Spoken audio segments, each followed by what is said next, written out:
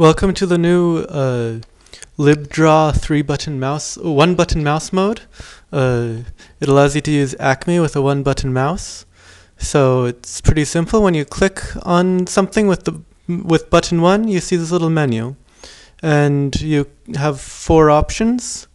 One of them is E for execute, and when you press E, it creates a new window if you clicked on new. You can also look for things. You can drag windows.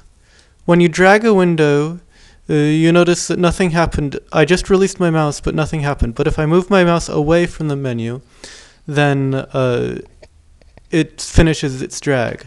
I can cut text. I can paste text. That didn't work correctly. I can cut and then paste text. And I can also paste text normally. One catch is that if you're in the left side of the menu, you can't type because Libdraw pretends that button 1 is being held down so that the chording works correctly. So that when you select some text, the chord works.